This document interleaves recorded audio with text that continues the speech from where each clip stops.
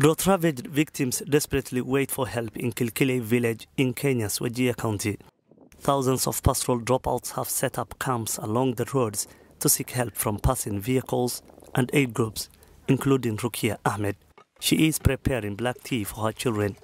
We have nothing else to cook now. We are here to get help, NGOs or people passing by. Kenyan authorities say the failure of a sixth consecutive rainy season has decimated millions of livestock and left over 5 million Kenyans in need of humanitarian assistance. More than half of those affected are in 3 counties in Kenya's northeast, Garissa, Wajir and Mandera. Leaders from the region have been appealing to the president to declare the drought a national disaster, but they say their appeal is not being heard. Every time we meet, we say declare. And the president has been promising. Well, up to now, we're still waiting for the president to declare drought as a disaster. If the government declares the drought a national disaster, local leaders say people can get the international aid they desperately need. Because it is a disaster. People are unable to find food.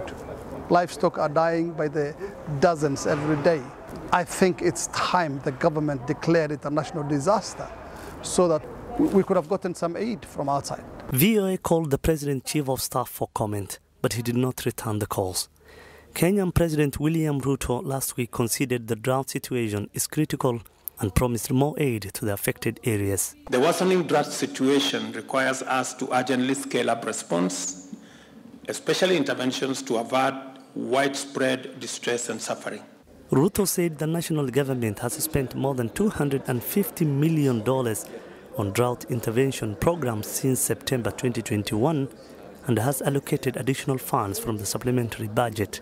In the latest supplementary budget, we have set aside an additional 6 billion shillings for drought response intervention for the period between February and May 2023. Back at the camp, some help arrived.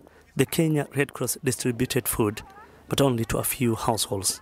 If these communities are not helped anytime soon, the situation is daring. The food need is really in crisis. Yesterday we have visited one few of the camps around here. Some are people from other areas like Warad. They come in to look for food idea. People are running under any vehicle they see. Meanwhile, drought victims like Rukia Ahmed have little, if anything, left, except hope that food aid will come soon. Ahmed Hussein for VOA News, Wajir, Kenya.